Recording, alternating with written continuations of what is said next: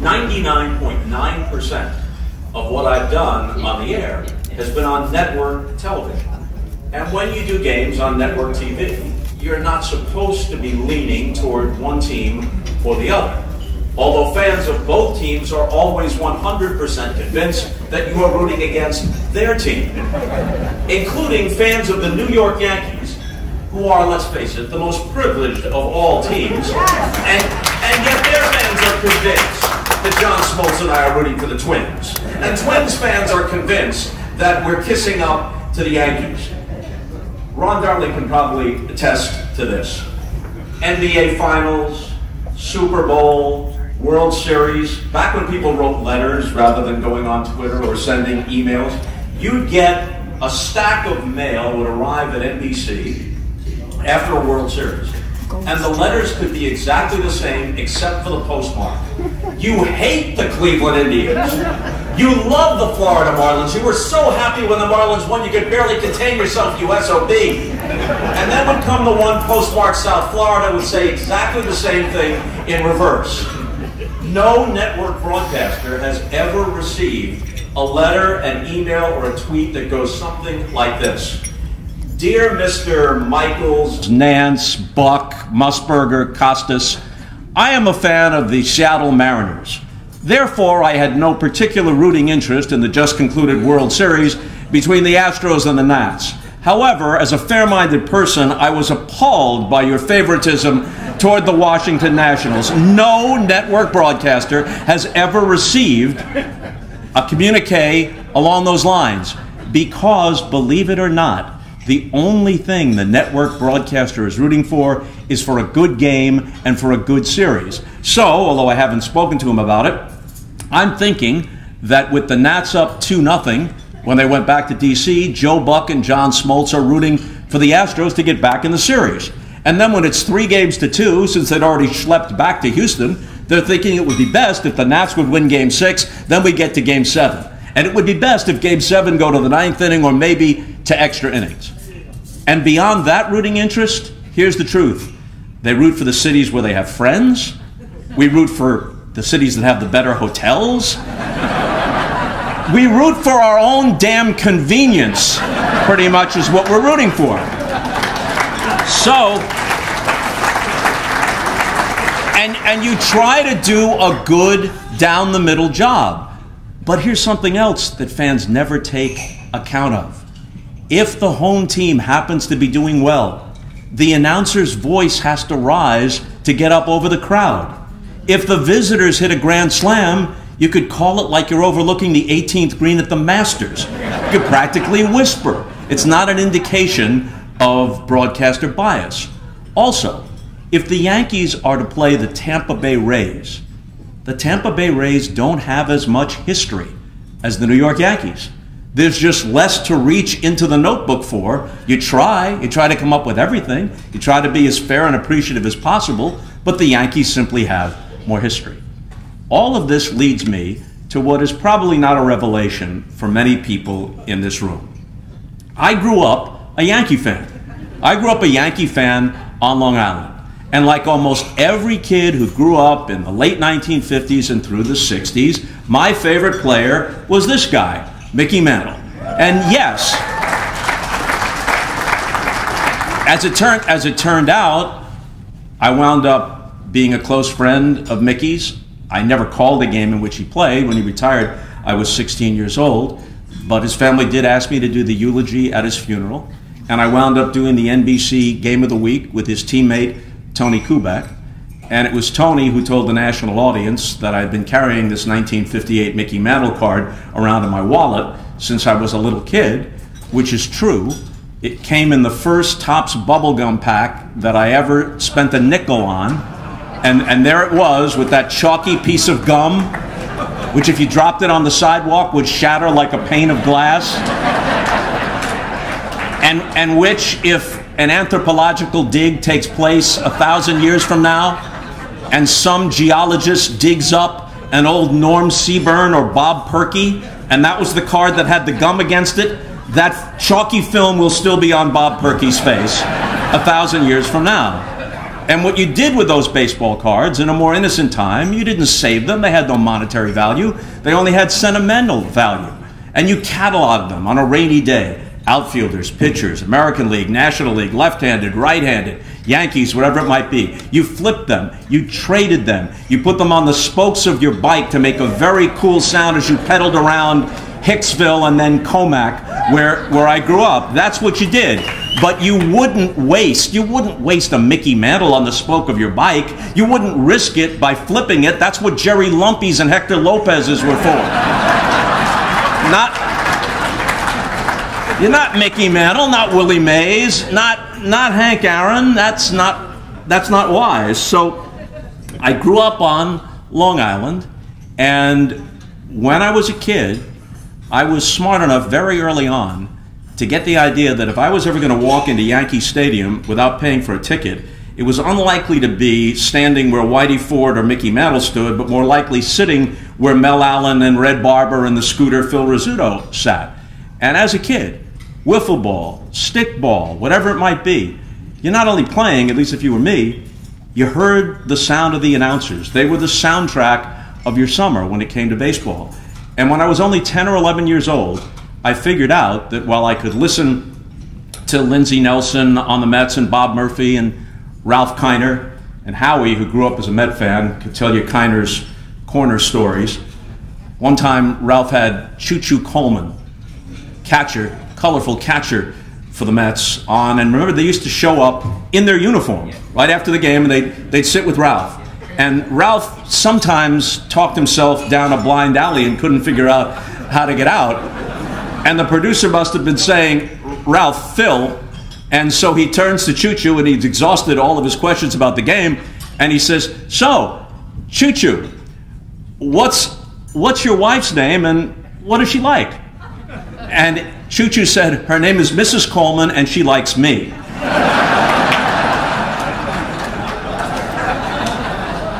On another occasion,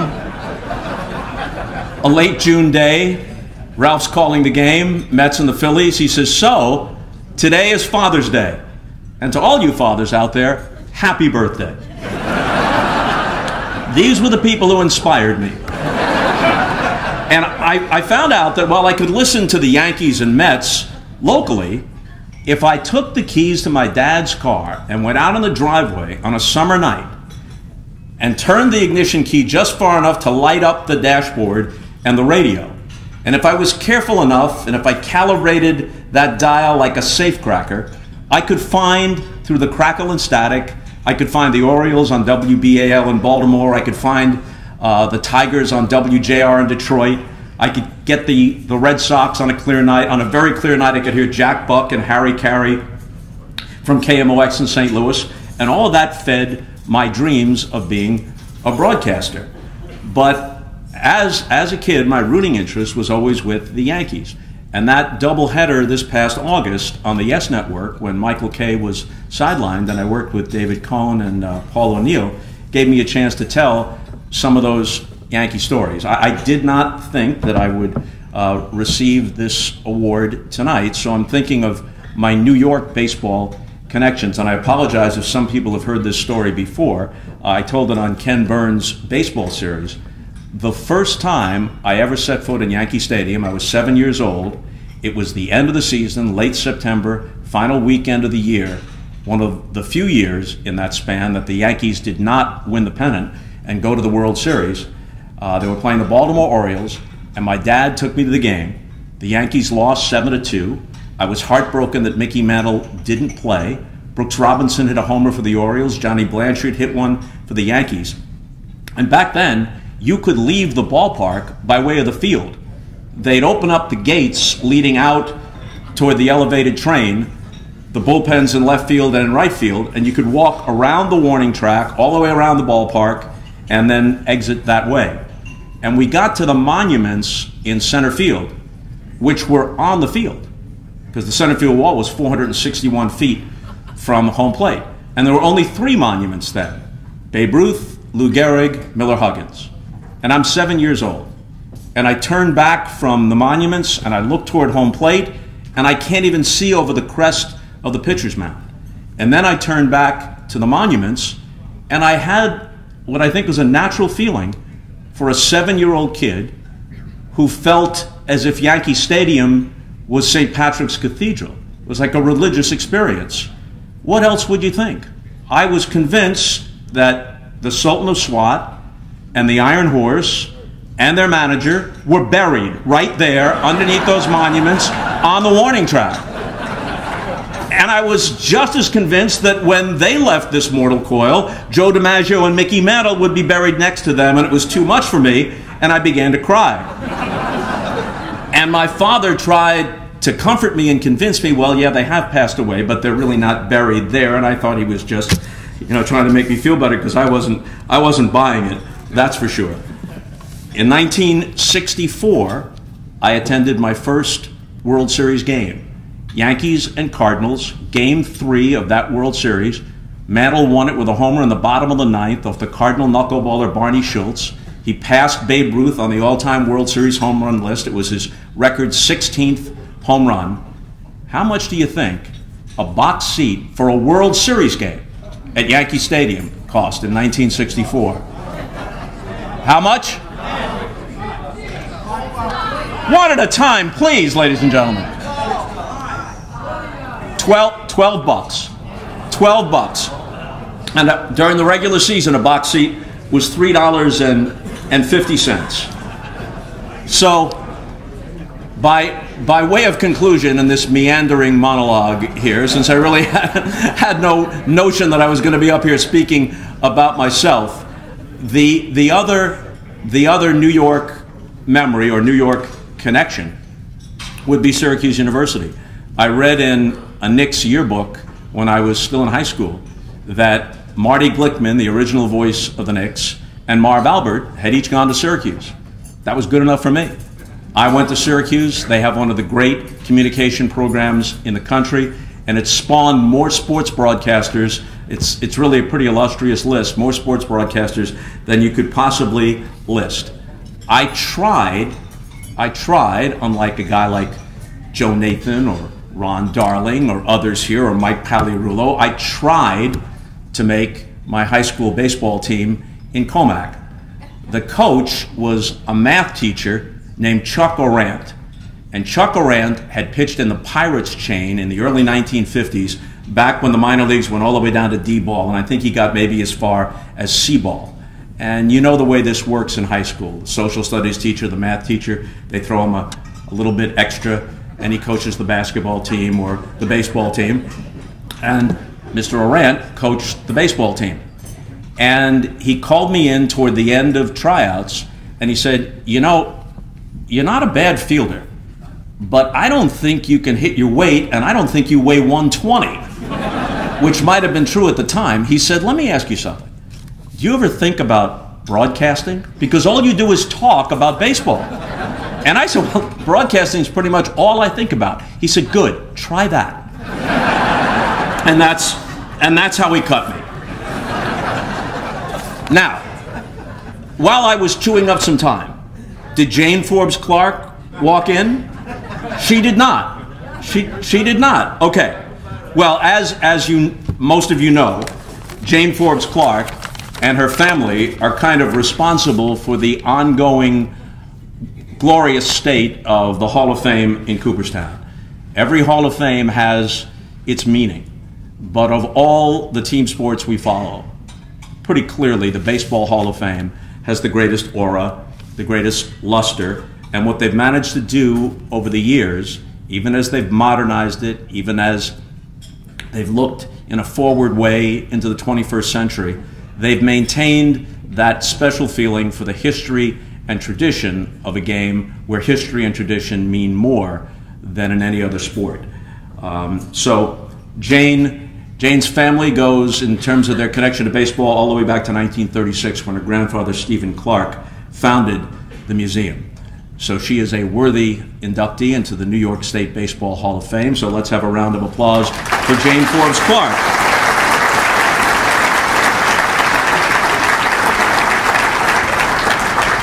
And Marty Appel, longtime PR guy and denizen of baseball, mostly associated with the Yankees, was supposed to be here tonight, and we're sorry that Marty was unable to make it, and he was going to induct Bobby Mercer and make the presentation to Kay Mercer. I'm happy to step in and do that in his stead. Bobby is part of my late childhood memories. I was in my teens by the time he arrived as a Yankee, and the connections to Mickey Mantle were unavoidable, both from Oklahoma. Both started as shortstops, converted to outfielders, each signed by the legendary scout Tom Greenwade, who had discovered Mickey and later discovered Bobby. Bobby had a brief stint with the Yankees in '65 and '66 before serving his country in the military, missing the entire seasons of 1967 and '68. So when he arrived full-time in 1969, it was the first season after Mickey had retired. So naturally, he became, for most of us, automatically our favorite Yankee. There was just something about it. Even his last name started with an M, something about the way he carried himself. And I can still recall, speaking of those monuments, maybe you've seen this footage of Bobby playing center field. Someone hit a ball over his head, and it rolled all the way to the 461 sign behind the monuments.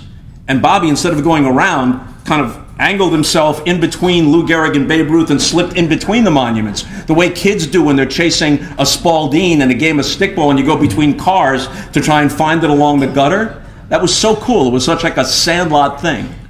In 1970, the Yankees played, you don't see this anymore, a single admission Wednesday afternoon doubleheader in the middle of the summer against the Cleveland Indians. I went to the game along with 3 or 4 friends of mine from Comac High School. School was out. We had just graduated our senior year in high school, and we're sitting in the lower right field stands behind the 344 sign at the old Yankee Stadium. In his last at-bat in the first game of the doubleheader, Bobby homered off sudden Sam McDowell, the imposing left-hander for the Cleveland Indians. In the second game, with a walk mixed in his next 3 official at-bats, he homered on all 3. So his 4th home run of the day, 4 consecutive home runs in 4 official at-bats, landed in the lower right field stands. I had a chance to catch it, but I missed it. It bounced, and one of my classmates, after a mad scramble with a bunch of other people, one of my classmates came away with the ball. What he did with it, I have no idea. I'm sure Bobby would have liked to have had it. It was his best day in baseball, the 4th of 4 home runs in a doubleheader. Bobby went on to great things with the Yankees. Hit .331 in 1971, became utterly beloved. One of my favorite stories about Bobby was everybody knew that Gaylord Perry threw a spitball. It was an open secret. And they're playing, maybe it was the Indians, one of Gaylord's many teams. And Bobby catches a fly ball for the last out in the top of an inning at Yankee Stadium. And now Gaylord's going to go back to the mound. So Bobby comes running in toward the dugout from center field and spits on the ball before rolling it onto the pitcher's mound. Subsequently, he sent Gaylord a gift, a gallon of lard. And so the next time that the Yankees played the Indians, Gaylord greased up his entire hand, walked up to Bobby and said, "Hey, how you doing?" Shook hands and left him with the grease. And then there was that still unforgettable day and night 40 years ago in 1979, a day and night of tragedy and then a kind of triumph, when Bobby delivered one of the eulogies for Thurman Munson, his close friend. George Steinbrenner flew the entire team to Ohio. Then they got back on the plane and came back to New York for a nationally televised game against the Baltimore Orioles, a game they came from behind and won 5-4, with all 5 runs being driven in by Bobby Mercer. Hit a homer off Dennis Martinez early in the game and had the game-winning walk-off hit at the bottom of the 9th off Tippy Martinez to win the game. It was one of the most emotional scenes in Yankee history.